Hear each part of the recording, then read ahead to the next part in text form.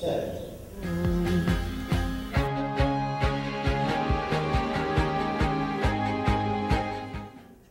Heavy in the head neck connection, short neck, the head is vertical, and a short withers, long shoulder, straight in the shoulder, good muscle on the. Listen as the crowd would sing. What do you expect out of the 3-year-old training wise, so you're not pushing him too hard, but yet you're teaching him to become a dressage horse? What would you do with the young horse at 3? And the basic for young is that he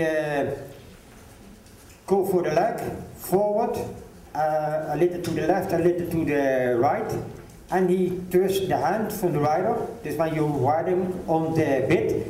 When you give the hand forward, he goes with his head forward down, and when you have a little action from behind, a little prepare, then he the reaction of the hand is that he bend a little bit in the pole.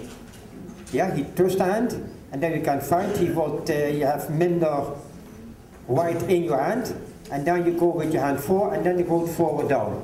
Dus you ride your hand forward down to the hand. That is for me the basic.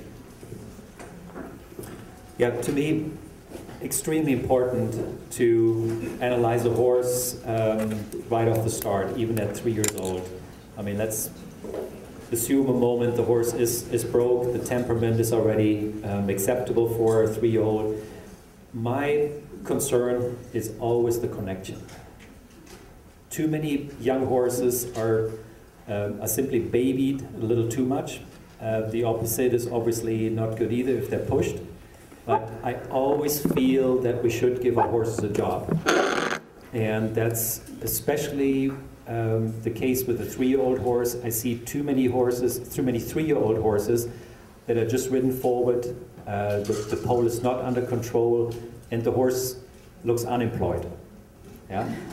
The horse needs to have a job. There needs to be a certain expectation from the rider about the connection. I totally agree with Cor. The horse should go gently into the contact, and even a young horse should.